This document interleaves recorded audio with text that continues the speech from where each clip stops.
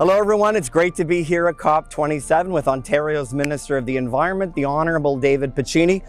How do you see your government contributing to its environment and sustainability goals? Well, public transit's going to be a key portion. So first, we've made the largest investment in public transit in Ontario in Canadian history.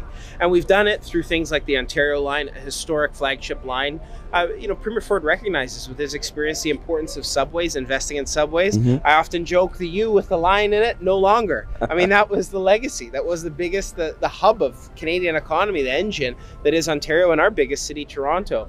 Investing in Lakeshore East. We're also looking at electrifying the GO network, making critical investments to electrify that important hub and expanding it. Could you talk to me just for a sec about Mississauga and their hydrogen project and the support that your government's providing for that? Absolutely. I mean, I think hydrogen's key. We launched the province's first ever hydrogen strategy, had a working group that I worked closely with. The project that's going on in Mississauga to take a fleet of buses utilizing hydrogen. We've seen the work with OPG in Niagara, and we're just getting started, right? There's so much more. We know that this is new tech, that we've got a lot more work to do, but through working to create the climate for investment, Premier Ford, the government, has ensured we'll be a leader for generations to come. Thank you very much, Minister. Great to catch up with you. Good to see you. Thank you, Minister Piccini. Thanks so much.